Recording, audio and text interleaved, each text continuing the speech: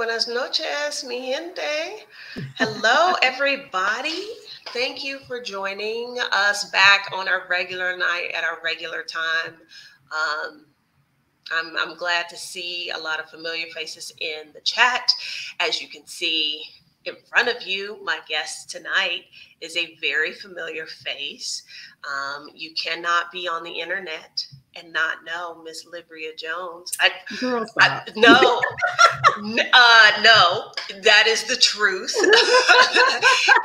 and to call you the queen of remote work, that is not hyperbole. That is not an overstatement. That is who you are. So, well, thank you. Very happy to have you here tonight.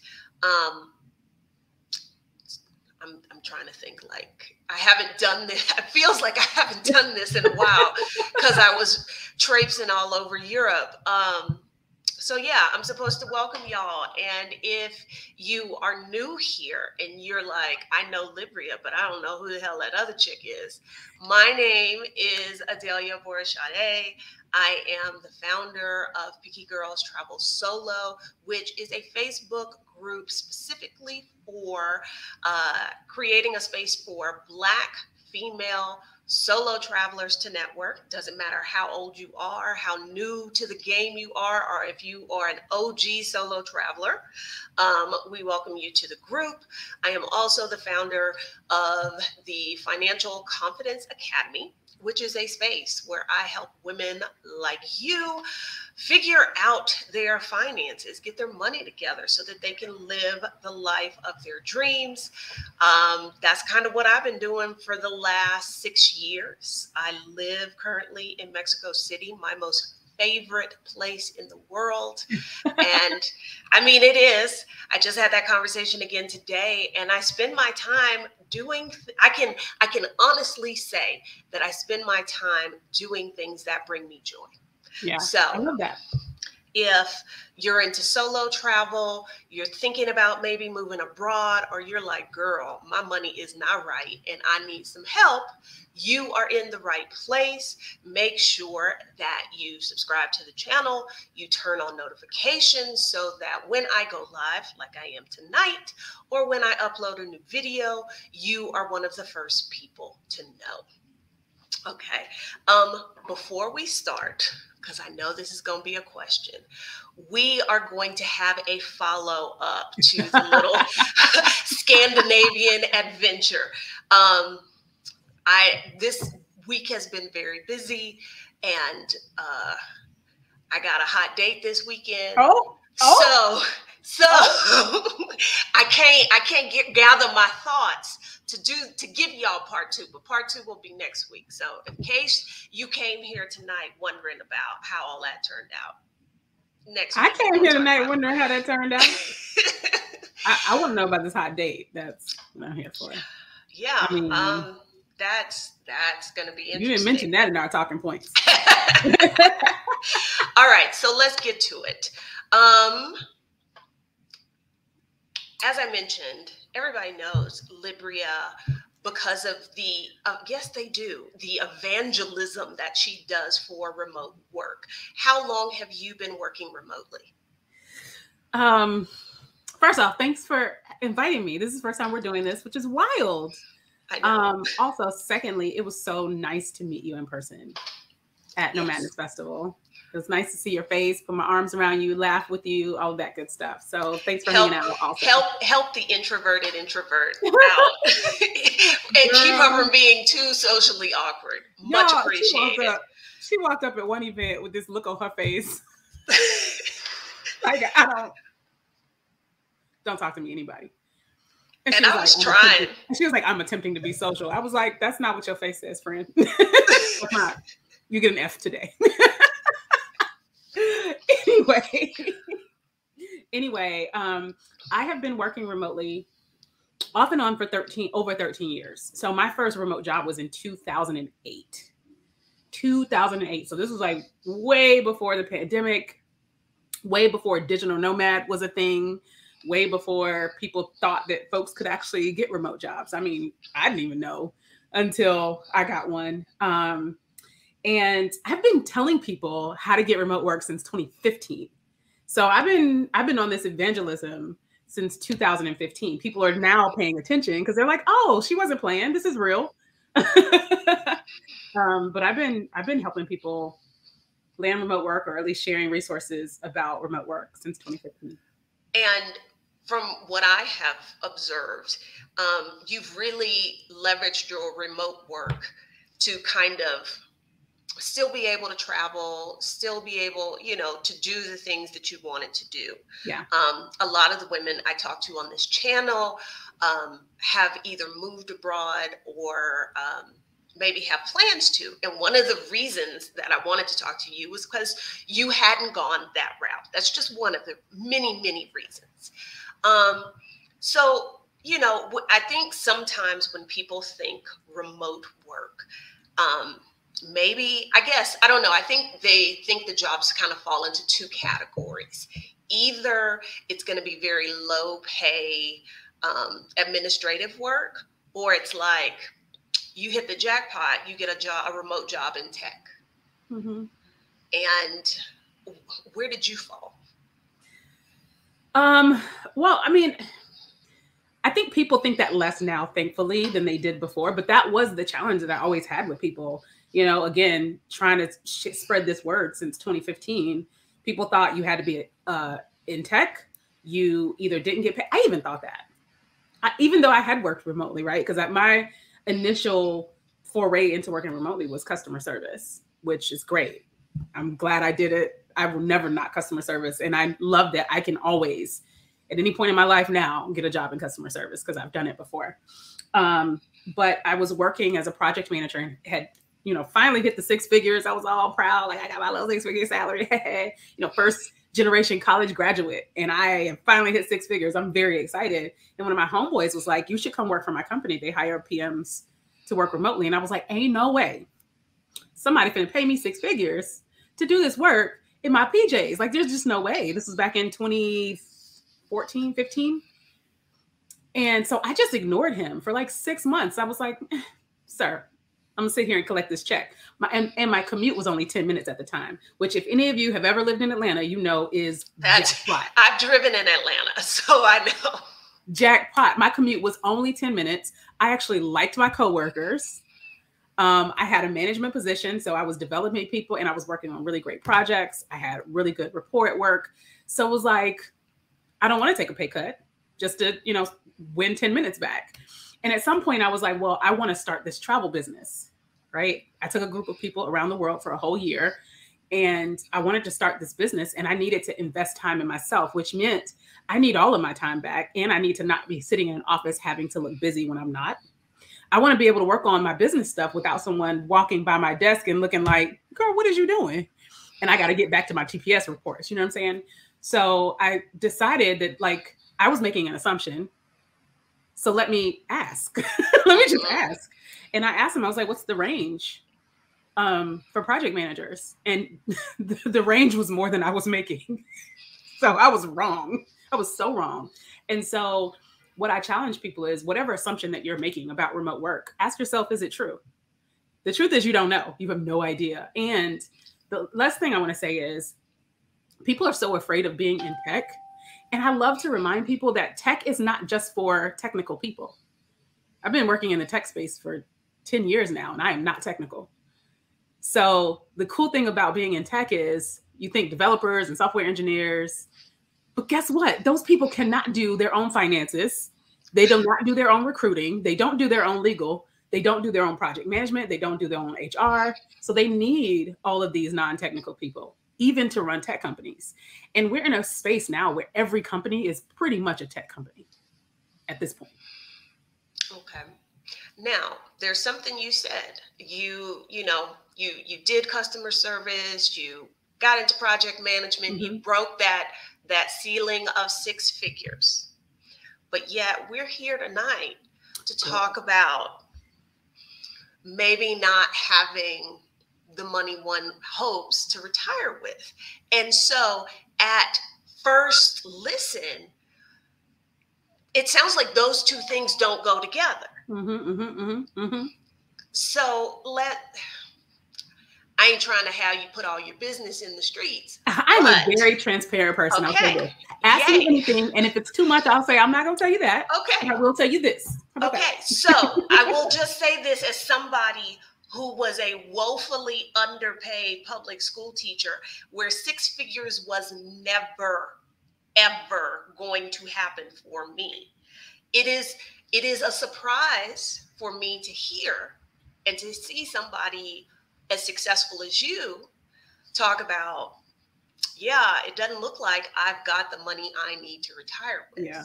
Yep. So let's talk about that a little bit. Yeah. You know, how would you rate your money habits? It's so funny. Me and this guy we were playing this little dating game where you like pull out these cards and ask questions. And one of the questions was, if you didn't make another dime, how long could you live on the money that you have? And I was like, I don't know, about 45 minutes, an hour. That's not the real answer, thank God. But it's not a great one either. Like, the actual answer is not great. I'd say probably maybe 6 months to a year. Maybe, if I didn't make another dime. And so I think part of the challenge is people see folks that make a lot of money or make, over 6 figures, and you automatically assume this person is probably financially set. And my challenge is I have had very poor financial habits for most of my life. And a lot of times we try to fix that by earning more money, which is one way to fix it.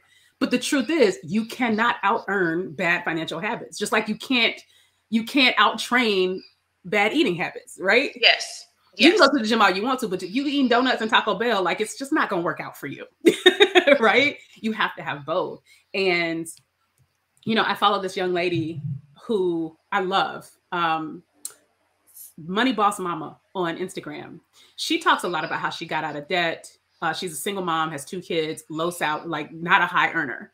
And she still got out of debt. Tiffany Budgetnista, like her story of being a school teacher and being able to pay off debt and increase her credit. So one of the things that me and Dana of Money Boss Mama talked about was the fact that it doesn't matter how much money you have. If you have good financial habits, right, then you're already setting yourself up for success. And quite frankly, I wish I had fixed my habits before I got this bag, because one, it's like the bag had a hole in it when I got it. It did. It did. It basically had a hole in it. And 2, my bad habits cost me more now. Like, once I got more money, those bad habits cost way more than they did. Absolutely. I was making $25K a year in customer service.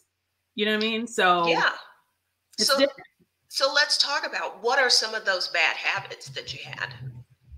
I'm a Libra, so I'm very indulgent.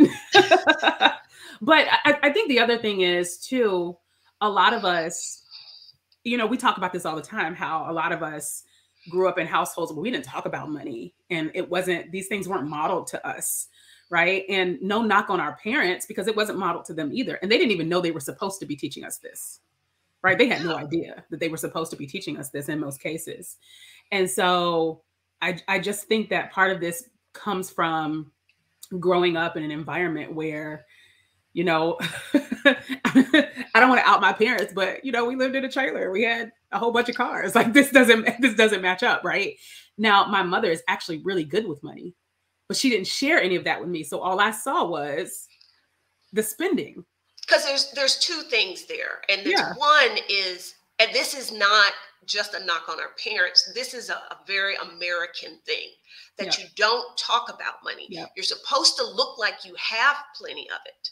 And you really are supposed to do whatever it takes to look that way. But you're never supposed to have conversations about how much money is there, where's the money coming from, how are we choosing. You're never supposed to talk about, you're not supposed to talk about, well, how much do people make? Oh yeah. And so, yep. Me and my best friend were just talking about this. Like, we have to be having these conversations, if not with the whole world, at least have them with your peer group, have them with your friends. My best friend has now started making over 6 figures for the first time in her whole career. Didn't think she could, because she and I talk about money and how much I make, and how I was pushing her, like, you need to go into the tech space. find a job at a tech company. She works in PR. Girl, she making good money now. Okay. But now, as a public employee, how much money I made was public record. You go to any school district's website, you say this person has this many years, this is how much they make. Yeah. And I knew I was underpaid, but it wasn't until I got into spaces with women who were sharing that I found out the kind of money people are like. I'm like, they pay you how many hundreds of thousands of dollars to do that? I had no idea at all. Yeah. I will say, so I have coworkers that know how much I make, and I know how much they make. One is a white male, one is a black male. Like, we talk about these things. But we don't just talk about like how much we make. We talk about what our goals are, right? And so we kind of created this little group where we push each other. My close friends know how much I make. And the person that helps me negotiate my salary, she knows how much I make. And whenever I talk to people who are really trying to get into project management, I tell them like kind of where to start and where we land so that people know what to expect. But I will tell you, to answer your question directly, some of the mistakes that I constantly make or have made over the years that I think have not put me in a good position to be able to retire are things like, girl, this is going to be real bad. So I said I was going to keep it 100 with y'all. So if you have been sitting around feeling bad about some of the decisions you make, just know that you're not the only one, right? And it doesn't mean that you're not smart. It doesn't mean that you're a bad person. Plenty of smart people make a lot of dumb decisions. It just is what it is. So one, this is really bad too. I have literally, every time I left a job, taken out my 401k rather than leave it in. Oh my. Let me make it worse for you. I used to administer 401ks. My first real job was at a benefits company. I worked in their customer service department, got promoted to a manager, and then got promoted to their 401k department. And I used to get people to sign up for 401ks, and I would administer their 401ks and educate people on 401ks. So I know better. So when I think about, so my daughter's 19, this is over a 19-year career.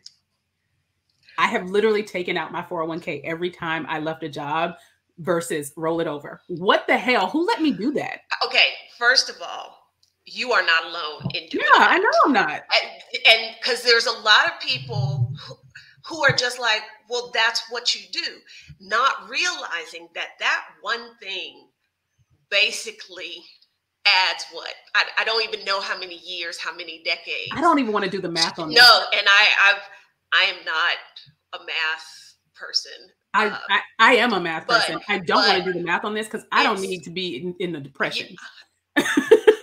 I'm not a math person, but I know enough to know it's a really big number. Yeah. That doing that cost you. Like, this is 19 years. Yes. And even if I wasn't maxing out my 401k, I always put something in it. If any job I've had that had a 401k, I put something in it.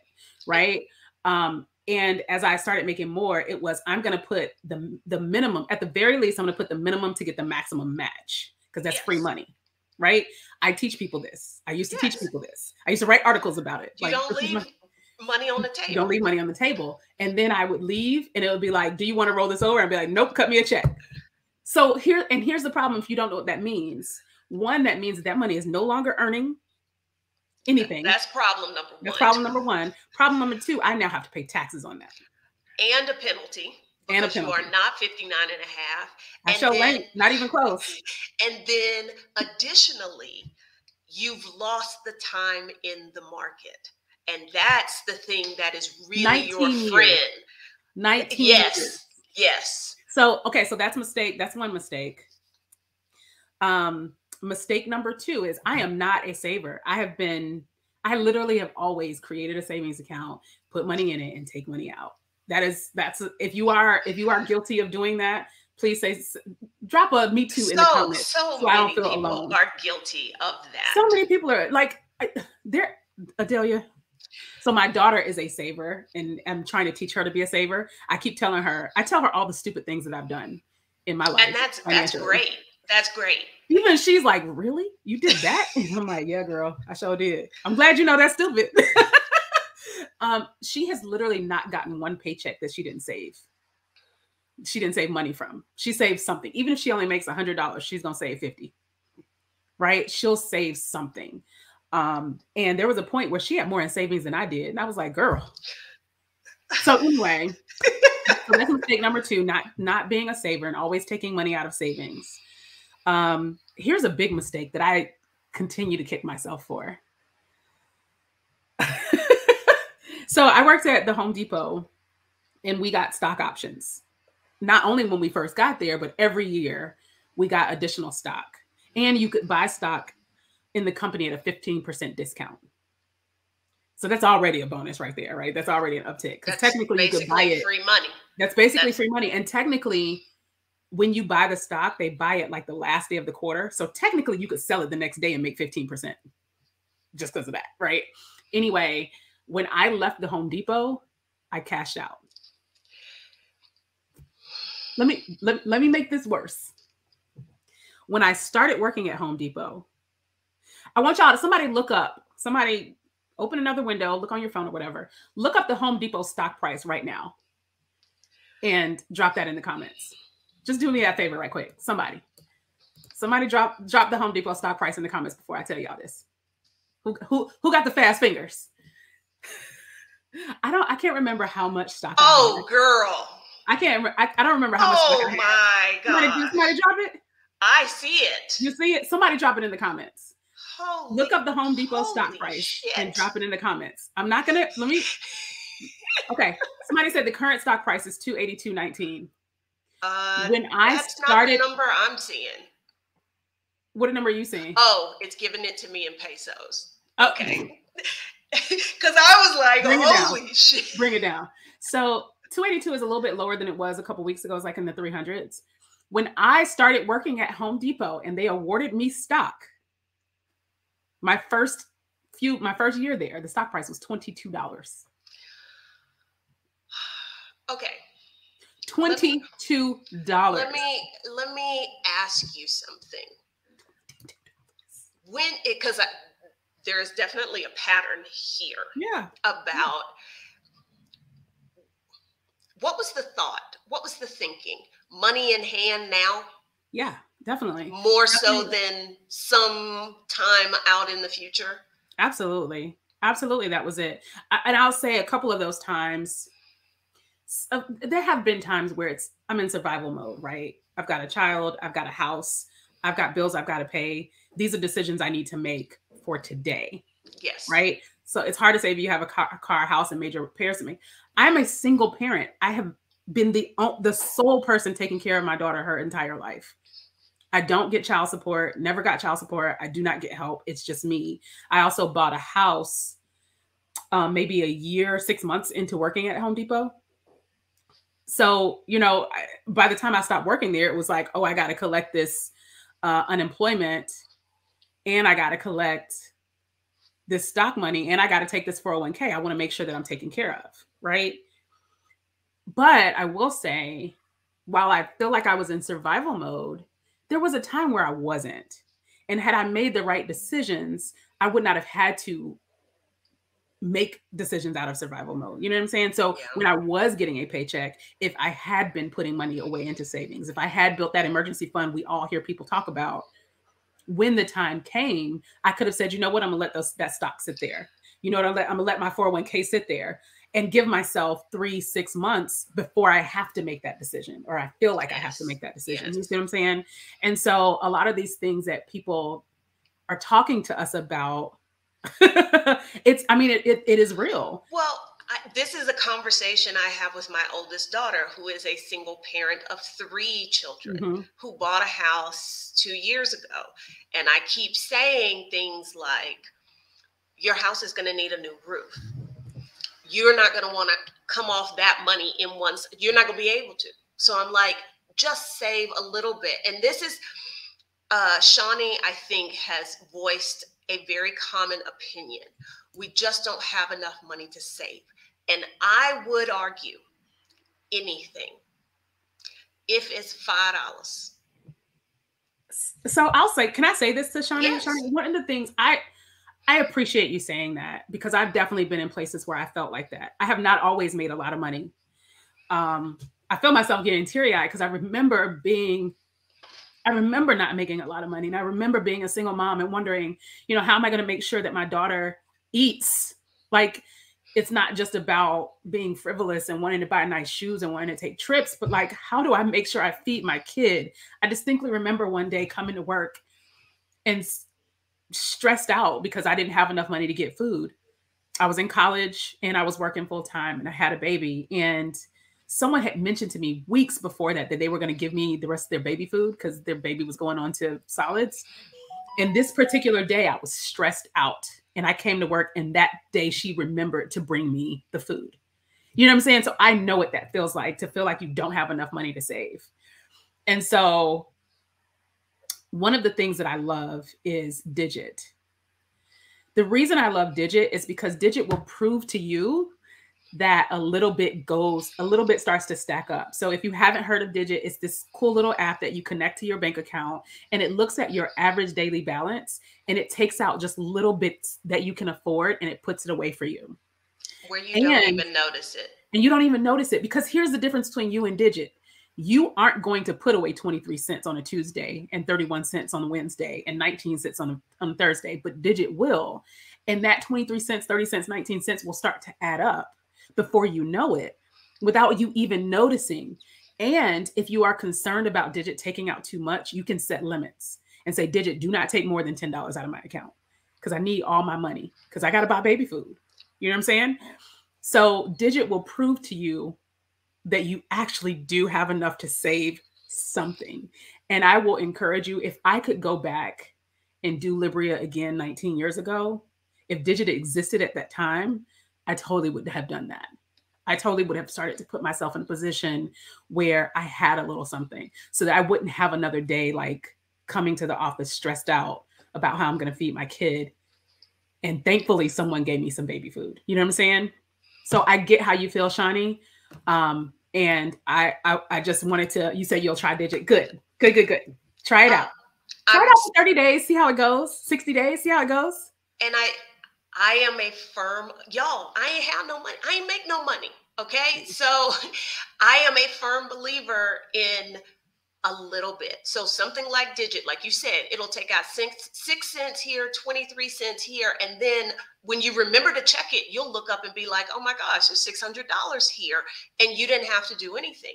And the same is true when it comes to investing. I think like, is this Laila? Yeah. Said that you think it has to be a big amount. Y'all, I opened my Fidelity account the other day. I ain't looked at it in I don't know how long. And I'm not going to tell y'all how much red was in there. But I still bought $2 worth of stock simply because the price is lower today than it was 6 months ago. Yeah. Even if it's $2. If I invest that and I leave it alone, it's going to be more than $2. Yeah. Yeah. I mean, you have all these apps now that allow you to buy fractional shares of stocks, fractional shares of REITs, of real estate investment trusts. So I think that there's been such change in the financial industry where it's no longer for rich people. It's no longer just for people with big bucks to put in. They've completely democratized it and made it available to pretty much everybody, which I think is really cool. During the pandemic, we keep saying that it's not over. We're still in it. No, we're still there. The beginning of the pandemic, during quarantine is what I should say. During quarantine, I started investing in airlines, and I didn't put a lot of money into it. I think I put $50 into American Airlines and like $50 into Delta. And I came back and put a little bit more, and I actually made money off of it. Right? Because I just put a little bit. And I had that mentality too. And I'm glad somebody pointed that out, because I don't think that mentality just applies to investing. I think sometimes that mentality applies to saving. If I don't have $100, $500, $1,000 put in savings, like what am I saving for? Put $1 in, put $5 in, just put something in there. Because the minute you realize that I'm out of gas and I need to put gas in my car, and you're like, oh, I have $10 in savings, I can put some gas in my car. Right? That $10 is a whole lot then. Right. I'm telling you, even if it's $5 every pay period, even if it's $10 every pay period, because I've been in that position too, where I got to figure out how I'm gonna put gas in my car, where I got to go inside and be like, can I get $3.23 in gas? I have been there. Or when you're like, I only have $5 of available credit on my credit card, but I'm gonna swipe it at the gas station, and if it approves it, I'm gonna just fill my tank up, and now my credit card is gonna be over the balance. I've done that too. You know what I'm saying? Trust me, I've been in survival mode. Put $5 away. But a lot of people think that if I don't have $500 or $1,000 put in savings, I'm not going to put anything. Put something. If I don't have $1,000, $10,000 to invest, I shouldn't invest. Invest something. I caught myself doing this with a debt, actually, too. I'm trying to pay off debt. That's one of my goals. And there was this one consumer loan that I have that I only owe like I owe $2,500 left on it. And I was ready to pay it off. But something came up. My daughter's car broke down or something. I need to help her out, right? And so now I don't have the $2,500 anymore. And I think I ended up with $500 left. And I was like, okay, I guess I just won't pay this off. Like, why wouldn't I put the $500 towards it? Like, what are you doing? I don't quite understand where that thinking comes from, but there's no logic. It is how we as humans, for the most part, are wired. Yeah. And it's often to our detriment. Now, okay, you've kind of had the whole range of jobs where you didn't make a lot of money, then you got the bag. And I did not know this before. You helped people sign up for and understand their 401k. You didn't know this either. I used to want to be a financial guru. Like I used to say the Black Susie Orman, but thanks to my girl Tiffany, I don't know how to say that anymore. I used to want to be who Tiffany Budgetnista is today. Like during college, I would study a lot about, finance, and I wanted to be good at this. So I'm kind of like the shopaholic. Like I'm terrible myself, but like I can tell people what they're supposed to do. Oh, well, I know what I'm supposed to do. That's how it always is. You can see everybody else is much better than you can see it for yourself. Yeah. Okay, so now that I know this about you, I really have to know, once you got in a place where you were not in survival mode, why weren't you contributing to retirement? Or it's because I heard you say, like I would do the minimum to get the match. Yeah. Because if y'all don't know, with a 401k, basically you can set aside about $19,500 pre-tax. So you lower your taxable income for this year, and that money then grows tax deferred until you're over 59 and a half, más o menos, and you take it out. So like you knew better. But I won't deny that. Putting that money there was not a priority. No. I always put it there. I've actually always contributed to my 401k. I've always just took it out. Something to my 401k. I have never just not contributed to my 401k, even if it's just $100. Like I'm putting something in my 401k. I just have always taken it out. So unfortunately, it hasn't grown, right? So at this point in my life, I should probably have $500,000 in a 401k at least at this point in my life. Having worked at companies with 401ks for 19 years, I should have over $500,000 at least. That's a minimum, right? But unfortunately, I've taken it out. And even in the height of the quarantine, I actually had to take some of it out to help my business. Because I had a travel business at the time, and unfortunately, we had to cancel a trip, and we wanted to give our people their money back, but our vendors didn't want to give us the money back. So we had to make up the difference. So I ended up taking some money out of my 401k to cover that. Thought of doing a PPP loan instead? Well, we didn't have employees. Okay. So yeah. And I wasn't about to fake. Listen, I wasn't trying to end up to be one of these stories we have now with the PPP loan. So we did do, they had a disaster loan as well. So we did do that, but it wasn't enough to cover it. So I just took some money out. It wasn't, all of it, but all that to say, I have absolutely always contributed to 401k.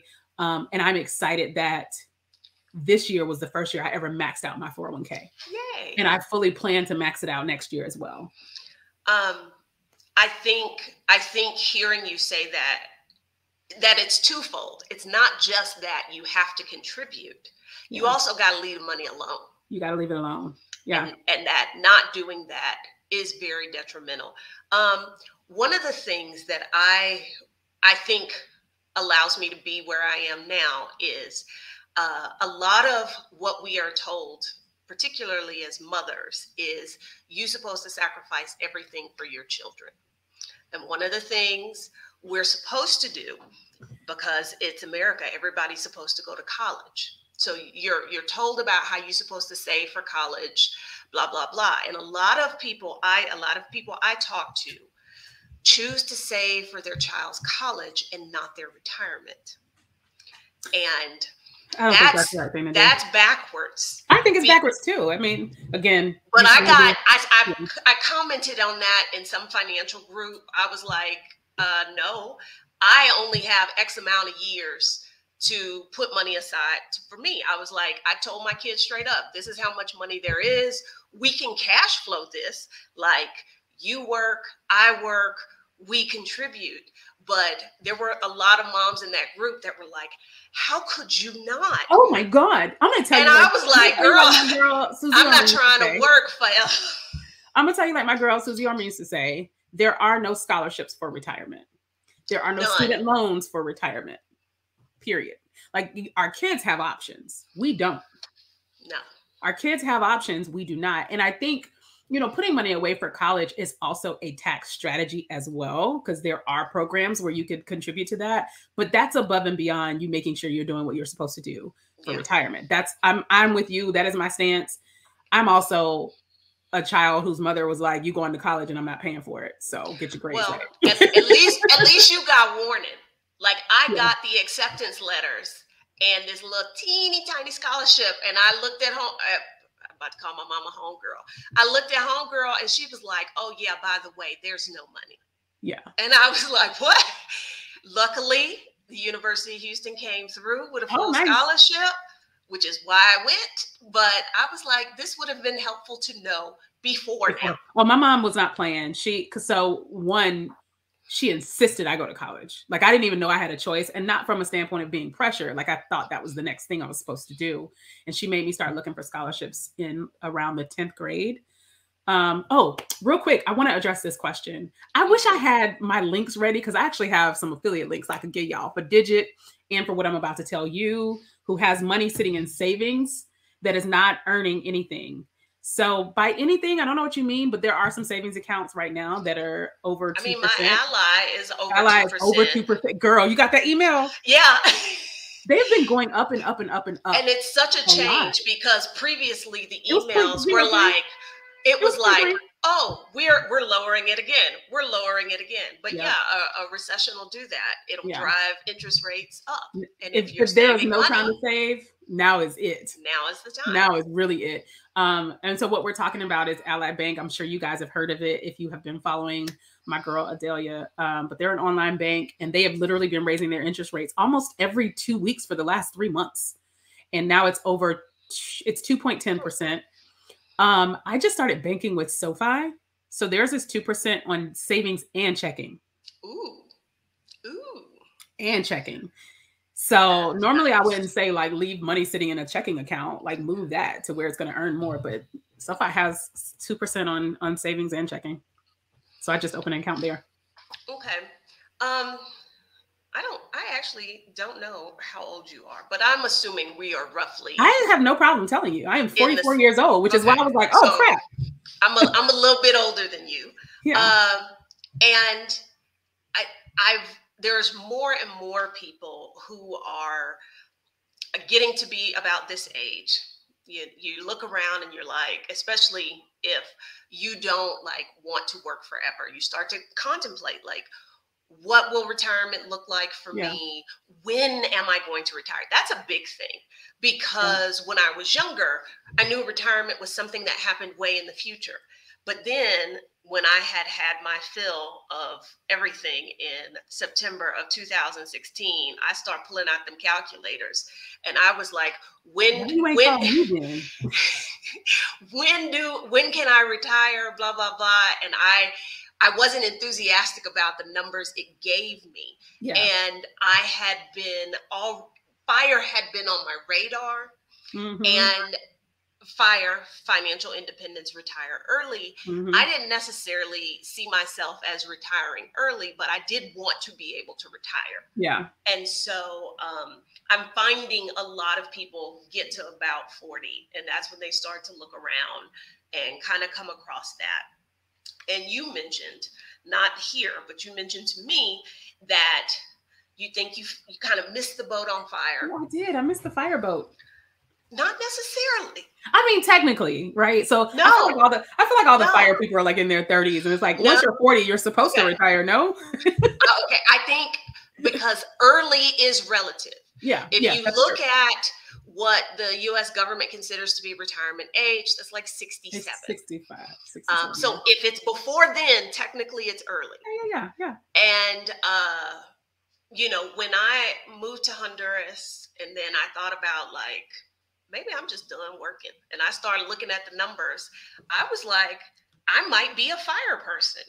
Like, how the hell is that possible for somebody who never made more than $60,000 a year and didn't start investing till probably about 10 years ago? So I would say you may not have missed early retirement. Oh, no. I think I was being dramatic. For sure. Okay. All right. So like when you think about retirement, because we're here having this conversation, because you're like, I don't really have the money to retire, or I don't have as much money as I probably should. When you envision what your retirement would look like, what is the image in your mind? So I will say, prior to reading Smart Women Finish Rich, I don't think I really had a vision of retirement. And not saying that I didn't think I would retire or anything like that. It's just not something I thought about. You know what I mean? I don't know how to explain this, but this is it was this abstract time period in life that was not in my view yet. Right? It's not in my periphery yet at all. And so I hadn't really thought about it. I didn't picture myself as a retired person, if that makes sense. Okay. And I read Smart Women Finish Rich. Actually, I started thinking more about retirement when we got back from our year abroad. So I took a group of people around the world for a year, my daughter included, in 2016. We came back in 2017. And when I got back, I was like, when she graduates from high school, I want to quote unquote retire. And I didn't necessarily mean retire from working, but I meant retire from working in the same way. And I think my view of retirement is the same now. I think I always want to make contributions in some way and use my skills and, brain and be challenged. But when I got back in the US, my thought was, well, when she graduates from high school, I really just want to be able to decide where I am, where I want to be at any given time, decide what days I want to work and what work I want to do. That's what retirement looks like for me. So I don't mean that I just want to kick back, and sure, I will kick back on the beach and drink. For most people, that's what retirement means. It is that their time is their own to do with as they choose, not like I'm going to go out and sit on the porch kind of a thing. Yeah, I'm not gonna shuck peas and Negro spirituals. No. I will do that a couple of days here and there, big up to my granny, but that's not the plan. I mean, like my mother is retired. My mother retired the same month my daughter graduated and the same month that I moved here. So we all had big things, and she started working as a consultant afterwards. And she could have just chilled on her retirement because she worked for the federal government, so she got a pension. And my father is in the Army. My dad is in the Army, so he also got a pension. I don't know if that's here or there. Sorry about that. No, it's here. Here. So So both of my parents have a pension, so they're set. And my mom, I think she and I are alike. Like, I think I will always be working in some sort of way. But I love that she gets to decide, like, I think I'll pick up this contract. Yeah. And she can choose, like, you know what? I would rather be traveling for the next 3 months. I'm not going to take that contract. I Yeah, don't she's not going to do that because my daddy not going anywhere. But yeah. Okay. So we spent some time on the mistakes that you made. Yeah. Okay. But, you know, they say the first step to recovery is recognizing that you have a problem. So I am curious as to what like woke you up and made you realize, hey, I got to get my shit together.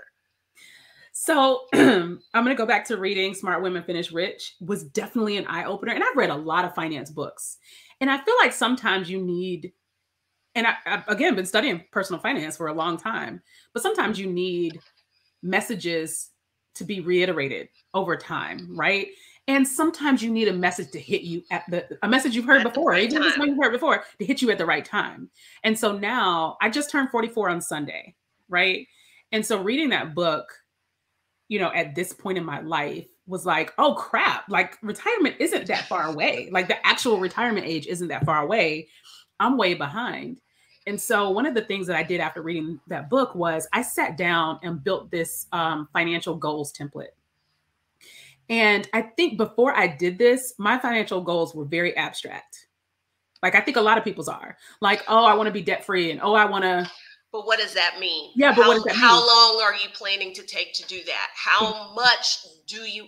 Because people talk about wanting to be debt free, but they can't tell you how much they're actually in debt. Right. So people say, I want to be debt free, or I want to be able to live in such and such, or I want to be able to do this.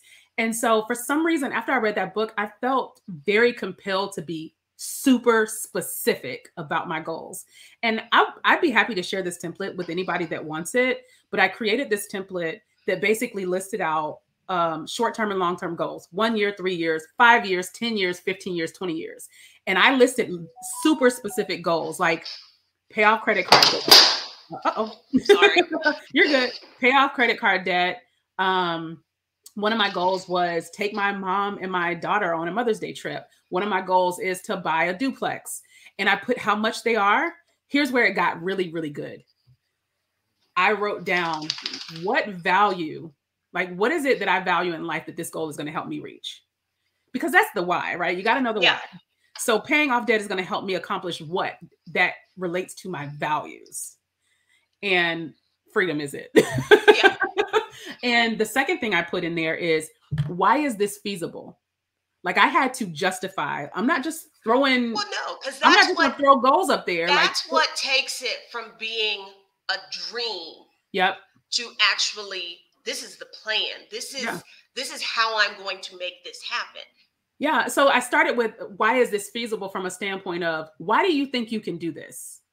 Is it because you're getting a bonus and this bonus covers this amount? Is it because you are redirecting funds? And then the next thing I put in there was the strategy. What specifically are you doing to make this happen? Right. And so once I did that, I promise you, it felt like the clouds parted and I had a very, very clear view of exactly what I'm trying to accomplish.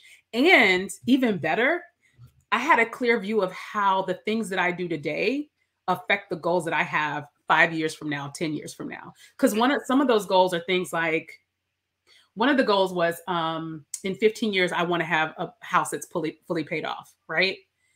But in order to do that, I know that's 15 years, right? Yes. And most loans, home loans are 30 years, right? So that means I've got to start now freeing up enough money to make extra mortgage payments.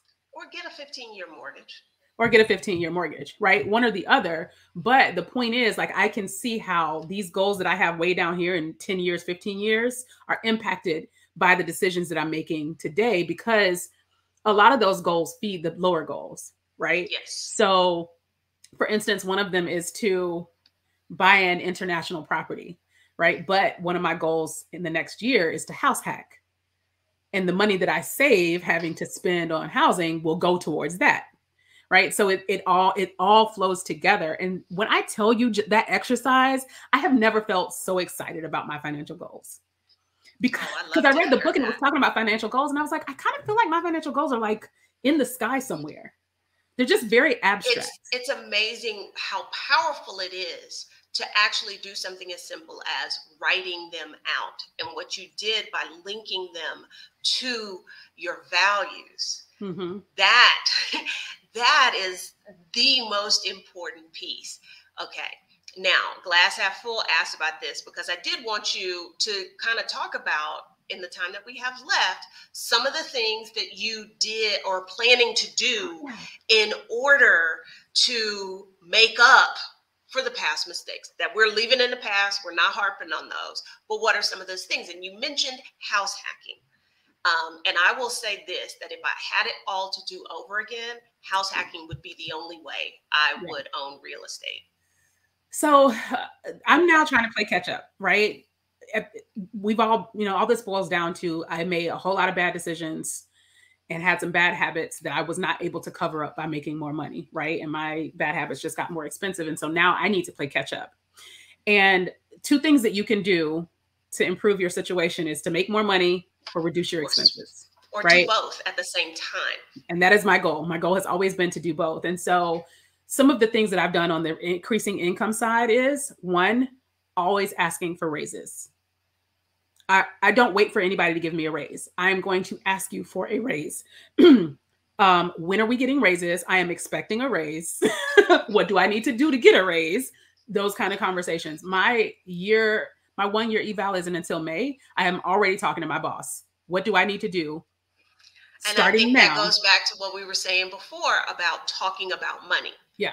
Because I think for the most part, we've kind of been like, well, you hope to get a raise, not what are you doing to make that happen? Yep. Who are you talking to? Who are you asking about that? Yeah. So one of the things I did was I moved into a role where I get bigger bonuses.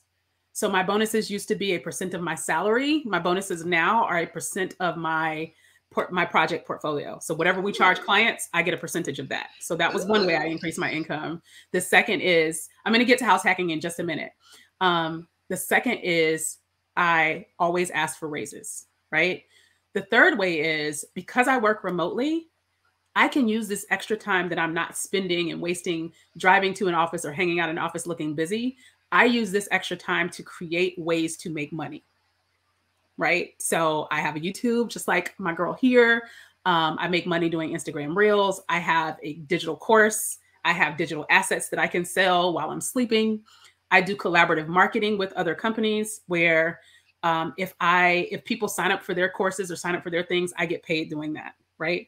And so I think working remotely, one of the things that people sleep on, one of the benefits people sleep on is working remotely frees up a lot of time that you can use to invest in a side hustle, a business, all kinds of things like that. So that's another way to increase income.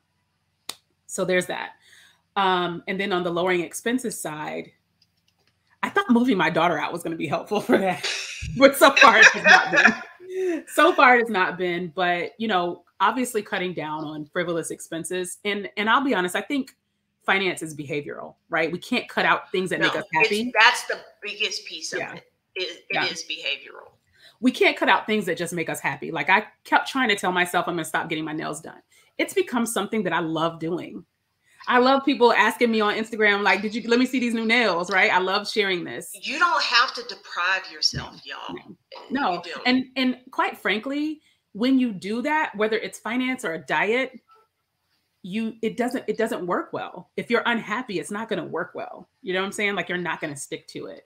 And so obviously there's decreasing expenses. And so when my daughter moved out, my thought was, what is one of the biggest ways I can decrease expenses, right? And start saving up more money and freeing up more money to save and play catch up. And so my next move is, actually, one thing I want to mention is I used the Tulsa remote money. I got paid $10,000 and moved to Tulsa remote. I used that to buy a house. So my next move is to rent this house out. This will become my first rental property. And I am going to buy a duplex or multifamily home and live in one apartment and have my have the other apartments rented out, and that will cover the mortgage. The goal is to cover the mortgage. That's house hacking. That's house hacking. So house hacking is basically you setting yourself up to live for free. So let's say I buy a place where the mortgage is $1,000 a month and I can rent one side out for $1,200. Not only am I not paying rent or mortgage, I'm earning another $200. And so that is my next goal, because that is going to be a huge improvement in, that's going to be a huge decrease in monthly expenses for all of us. Our biggest expense is where we live, right? Our biggest expense is where we live. And so my goal will be to house hack. If I cannot do that, then I will leave the country.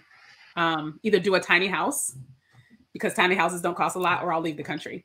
Leaving the country is something I would love to do as a number one option, because I didn't want to come back to the US. The only reason why it's not the number one option is because living in a duplex is free. Yeah. Right. So I would rather have the free option versus leaving the country. And y'all, you can house hack even in a single family home. Yeah. Yep. That's, some people can have, you know, they set aside a bedroom that they rent and use that money to pay toward the mortgage. It doesn't have to be a multifamily property. Yeah. But again, if I had it to do all over again, that would be the way that I did it. Anything else? Actually, one of my friends is doing that. She bought a house a little while ago. She read How to Smart Women Finish Rich. She and I talk about this book all the time. And she just posted that she's renting out one of the rooms in her place. I would do that. I just really don't want roommates. Yeah. No, I understand. She's a youngin'. She can do that. But the other thing I'm doing is I'm getting this house ready to rent out. Even if I don't rent it out, like outright, I travel a lot. So I want to get it ready to put on Airbnb when I'm not here. Right. So when I'm not in the city, when I'm in Atlanta, or when I come to Mexico City and hang out with y'all, I want this place to be available for rent on Airbnb so that I can make money when I'm not here. This was not planned at all, but several of the strategies that Libria has mentioned are going to be discussed at next week's Exodus Summit 2022, which is all about ways to generate move abroad monies, sabbatical money, whatever. Mm-hmm. Now, if you are watching this and you don't have your ticket, this is my affiliate link. So if you want to help your girl out and buy your ticket, please feel free. It is linked below in the description. Like I said, we ain't playing that, but I can't not say that you can learn many of these things in more detail at Exodus Summit next week. Yeah, and I'm speaking at Exodus Summit too about. Oh, that's right. Yeah, about remote work. And speaking of remote work, Libria is about to leave us because she has her own live on her YouTube channel where she is going to be answering questions specific to remote work. And I just put a link in the chat. So when you finish here, you go over to Libria's page. This is the link. And then you can ask her all of your questions about remote work. You can come to Exodus Summit next week to attend Libria's session about remote work. Yep. We have a few minutes though. So do you mind if I answer some of these questions I see? Go for it. Okay. So someone asked, what is Tulsa Remote? Tulsa Remote is a program that incentivizes people who work remotely to come and live in Tulsa for 1 year, and in exchange for $10,000 and access to co-working space for a year, as well as an amazing community that they build around you, build and nurture around you. And if you rent here, they will pay you the $10,000. They will break it up into monthly payments. But if you purchase a home, they will give you the full $10,000 or whatever's left over of it when you close. I actually purchased a house before I even moved here. So I think a week after I moved here, I had my $10,000, which is great. So I basically reimbursed myself for my down payment and my house purchase costs. And I had planned on renting it out a while ago, way before, but it turns out I have some plumbing work that needs to be done. So I've actually got to replace the plumbing. I'm getting it done this weekend. So I just kind of never got around to getting the place ready. But I'm really excited about getting it ready to rent out now because I'm ready to move on and do something different. So that's what Tulsa Remote is. Somebody asked, So if you rent your rooms out, are y'all sharing the living spaces? Yes. If you rent a room out in your home, someone else is sharing the living space. So if that's not something you're down for, then don't. we But don't do like it. some people who have like a big game room space upstairs, like some people, the upstairs is where the renter is. They stay downstairs. Some people will rent the master suite. Yeah. And they live in the upstairs. There are multiple ways of Yeah. doing it. Yeah, and if you have a basement or something, you can set up your basement to be a whole apartment. Somebody said, don't forget you have to pay. Someone mentioned that they had a bad experience with a renter, so they didn't do it anymore. I wouldn't let that deter you. You know, bad experiences may happen, right? But they may not. There's not a guarantee that every time you rent out, it's going to be a bad experience. It may or may not happen, right? So I wouldn't let that deter you from the experience completely. And homeownership and real estate is one of the best ways to build wealth in this country. It has always been, it will continue to be. Someone said, don't forget you have to pay taxes on rent. It's passive income and it's taxed differently. Yeah, and a lot of people that are real estate investors, they don't purchase under them. They build businesses to buy places with. So it's a business. I would also say, don't let the tail wag the dog. Yeah. Trying to avoid paying taxes is not a reason not to do something that can make you money. There are ways to mitigate taxes. And the great thing about real estate investment is it's income multiple ways, right? So it can be rental income. It can be rental income. You can make money on the sale of it. But if it's rental income, you also build equity in the home as it appreciates as well. So that's a dual benefit. And I think the benefits far outweigh taxes and possible bad renters. To be honest. Somebody said this country is too expensive. Facts. Big facts. I think I hit all the questions that I saw. Okay. And if you guys want to join me over at my YouTube, we can continue this. I'm happy to answer more questions. And I did promise a couple of things. So Adelia, I'll send you a link to that spreadsheet. I'll have to sanitize it and take all my business out of it. I will leave a few examples in there because again, I'm a very transparent person, so I don't mind sharing. I'll leave a few examples in there so that you can see kind of how I was thinking and how you can utilize it.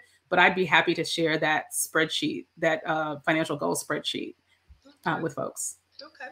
So Libria needs to go over to her YouTube channel. I just posted the link in the chat. You can join her over there, talk about remote work, probably talk about Tulsa Remote, and get some of your questions. We can talk more about this too. This is fun. I thank you for inviting me to talk about something other than remote work because I'm a multidimensional person and I wouldn't even mind coming back and doing an update. I think we want to do that. I think so. Tell you guys how I'm doing, where I'm at. Yeah, we'll check in again. Absolutely. Thank you so much for coming to hang out with us and for thank you for everything. No problem. Thank you. This was super fun. Super fun. It was. All right. Nice to meet you guys. And hopefully I'll see you over on my YouTube. Let's keep this party going. Y'all go ahead over there. I meant to post this. Send me as an Antigua thanks to you. I saw that. I don't. If you watch the replay, you see the moment that I saw that because I was like, "That's amazing. That is amazing. I would love to talk to you more about that." Okay.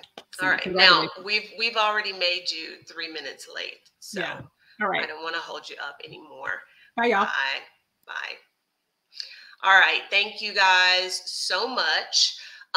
If you are interested specifically in remote work, because I know that is the primary topic that she's going to be talking about over there tonight. She does a monthly Q&A about remote work, or you can come to, if you are a Black woman, you can come to Exodus Summit next week. Can y'all believe Exodus Summit is in 1 week? And find out how to make your move abroad money. Even if you're not gonna move abroad, because I'm gonna tell you, I'm sure y'all can hear me walking across the room. I sent my daughter a ticket who just got her job is going to let her work from home. And I was like, hey, there's an event next week and it's going to be all these different ways that you can make money. Cause I'm trying to, like keep her from making the mistakes I made or having to learn the things the hard way that I did.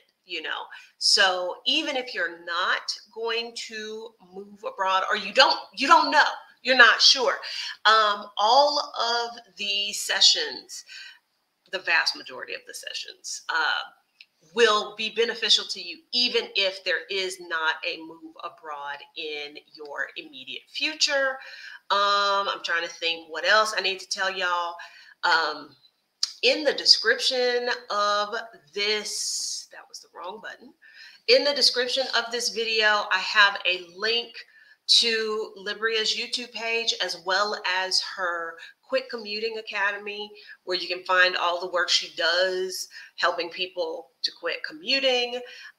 If you are not on the waiting list for the Get Started Investing Challenge, it starts in 18 days. It starts in 18 days, I think. There's a link below in the description for you to get on the waiting list, so that you will be the first to know when registration is open and you can get your reserve your spot at the lowest price. I'm trying to think if there is anything else I was meaning to talk to y'all about. I think this is it. Today is Wednesday. We will probably go live to discuss my dating life, if there is such a thing. Maybe Monday. I don't know. We'll see. But sometime next week, you'll get your part 2. Thank y'all for coming to hang out. Now, please go over to Libria's YouTube channel and enjoy the rest of your Wednesday. Bye, guys.